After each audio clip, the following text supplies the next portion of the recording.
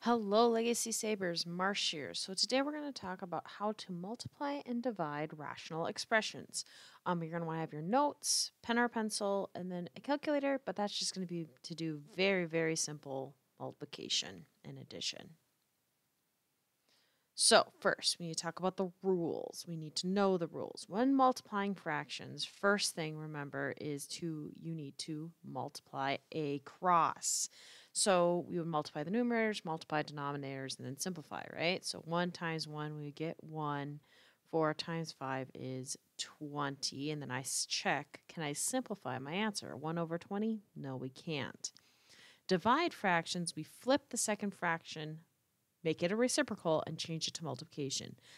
Long ago in a galaxy far, far away, in middle school, you may have learned this as keep, switch, flip, or keep, switch, flop.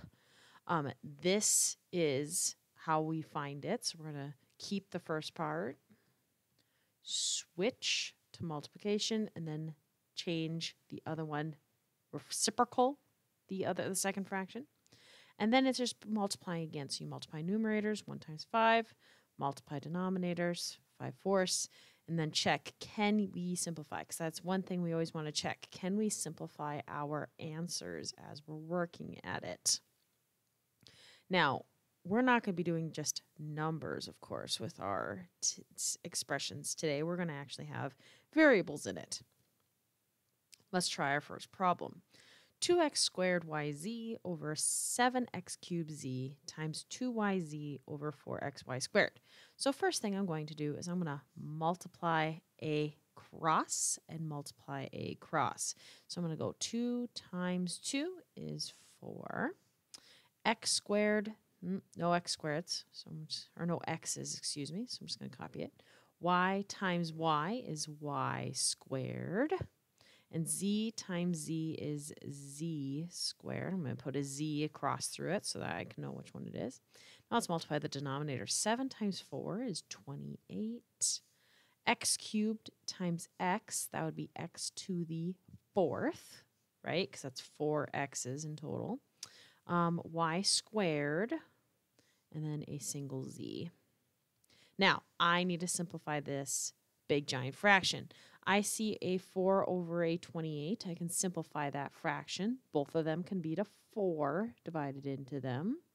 So I'm going to divide a 4 into both. That's going to give me, I'm going to go over here, 1 over 7, right? Now I'm going to check my x's. X squared over x to the 4th. Well, technically x squared, that's just x and an x, right? And then x to the 4th is just 4 x's over one another.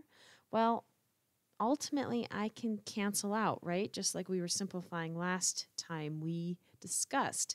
So if I cancel out an x and an x, and I cancel out an x and an x, because they're literally on top of one another, I'll just have 2 x's on the bottom, aka x squared down there. I have a y squared over a y squared. They're just going to cancel out, right? Then I have a z squared over a z. Well, that means I have 2 z's on top and a z on the bottom, which would mean I would have 1 z left on top after I cancel, for a final answer of 1z over 7x squared. Now, this one is a little bit different than most of the problems we're going to look at. Most of the problems we're going to look at look something like this. Now, before you're like, oh my Lord, Marsh, do you mean I have to multiply that stuff? No, that is the first thing you do not want to do. Actually, the first thing you want to do on every single one of these problems that looks something like this is you want to factor. So every time, step 1, factor, factor, factor. Factor everything and anything you can. So I'm going to factor all of my numerators and all of my denominators. So 4x squared minus 4x, I notice there's a GCF of 4x. So I'm going to factor that out. And I'm going to be left with x minus 1. So that is what that numerator is factored. Let's factor this denominator. It is 3 terms, which makes me think that I'm going to have to use trinomial factoring. 2 things that make x squared when multiplied is an x and an x. 2 things that multiply to give me 3 are a 3 and a 1. I'm going to multiply my outsides. 1 times x is x, or 1x. 3 times x is 3x. A positive 3x and a negative 1x will give me a positive 2x, like I was hoping. So I'm going to add my signs. So now I have simplified, factored that denominator. Let's do the same thing with this fraction. Again, another 3 terms, so I'm going to use trinomial factoring. 2 things I multiply to give me x squared is x and x. 2 things to multiply give me 6, probably a 3 and a 2. Multiply outsides, I get 2x. Multiply insides, I get 3x. I need a positive 1 when I add. Yeah, I can do that. A positive 3 and a negative 2 will do that. And that'll give me that negative 6 like we were looking for. Okay, factored that. And a 4x cannot factor. Now, here is the rules of multiplying rational expressions. I can cancel things that are up and down and diagonal to one another. Because think about it. If it's diagonal, at one point it will be on top of one another because I would be multiplying, right? So if I am diagonal, I can cancel. And if I'm on top, numerator, denominator, I can also simplify. So first thing, I'm going to change my pen color here so we can get all the different colors here. Red. First thing I see is a 4x here and a 4x diagonally. So I'm going to cancel those guys out. So 4x and this 4x are going to cancel.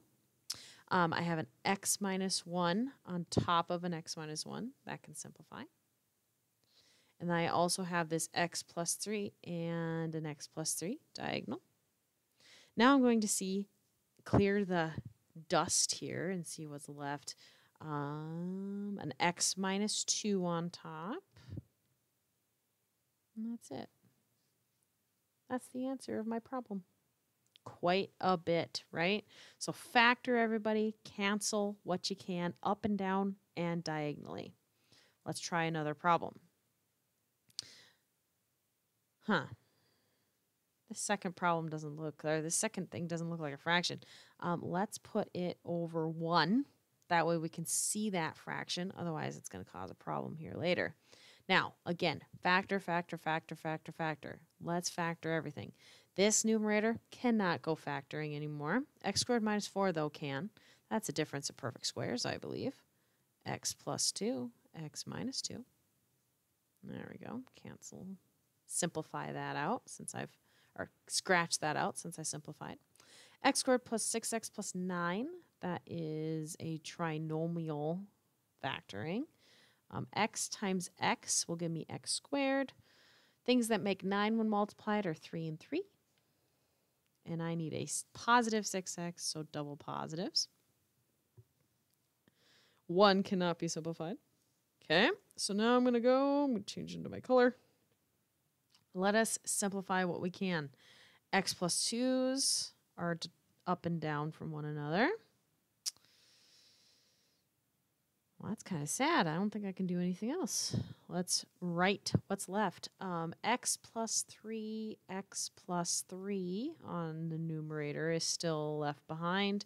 And then I do also have a 1, but really the 1 doesn't matter, right? And then I have an x minus 2 down here.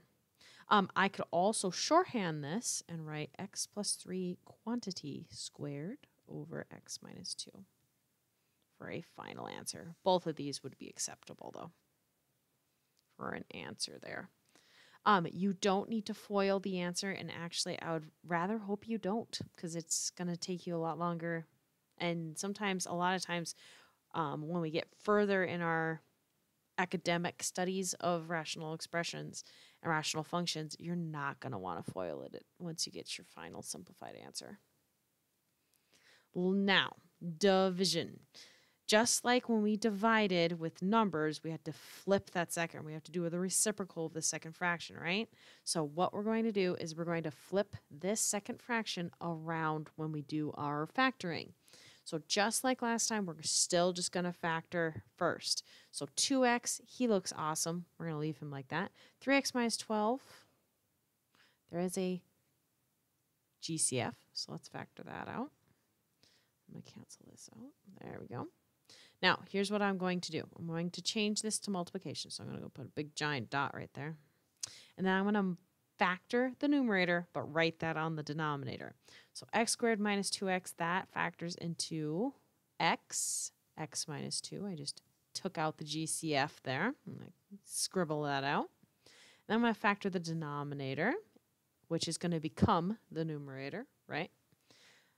X times x will give me x squared. 4 and 2 will give me an 8. And both negative will give me a negative 6x.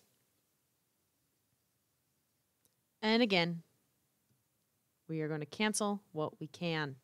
I have an x minus 4 up here and an x minus 4 down here.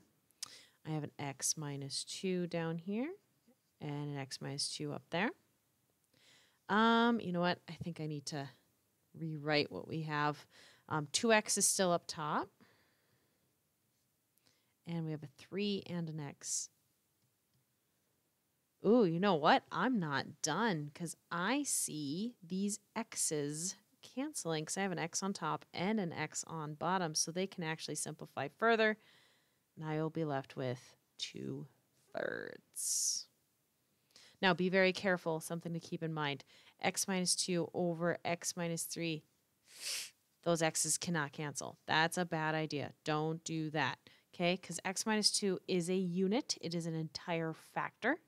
And that's why we can't break it apart. Now, there is a difference between this or that and this because these x's are multiplied. Multiplication can be simplified in that manner. Just be careful. Factor, don't kill kittens, okay? Let's try another one. Whew, this one looks like a big guy. Again, let's put this guy over 1. It looks like this guy will simplify with an x squared being factored out. Like that. Got to change this to multiplication. Oh, you know what? Let's we're going to erase that. We're going to take care of this in the inside. We're going to take care of the parentheses first, and then we're going to take care of it. Let's factor x squared minus 9. That, I believe, is x plus 3, x minus 3. Okay. X plus 10 doesn't simplify. X squared plus 7x plus 12, I think, does, though. X and x, 4 and 3 will give us a 12. Both plus will give me a 7x. So I'm going to scribble out. Let's simplify what's inside there. So x plus 3's can simplify out. Nobody else, though. So that in the parentheses is technically x minus 3, x plus 10, and x plus 4, x plus 3. Okay, now I'm going to rewrite what we have. X plus 3, x cubed, plus, jeepers. My pen doesn't want to write what I want it to write. Plus 10x squared over 1, and we are dividing. Now, I'm going to simplify or factor that expression like we wanted to earlier. X squared times the quantity x plus 10 is what that factors into. I now need to change to multiplication, so that means I'm going to have x plus 3 up top, x plus 4 on top, and x minus 3, x plus 10 on the bottom. So I'm going to scribble those out. Now, I'm now able to cross cancel once again. So x plus 10s are going to cancel out. I think that's the final answer. So I'm going to have left on the numerator an x squared, an x plus 3, an x plus 4 over an x minus 3. Disgusting? Yep. Is it the simplified answer?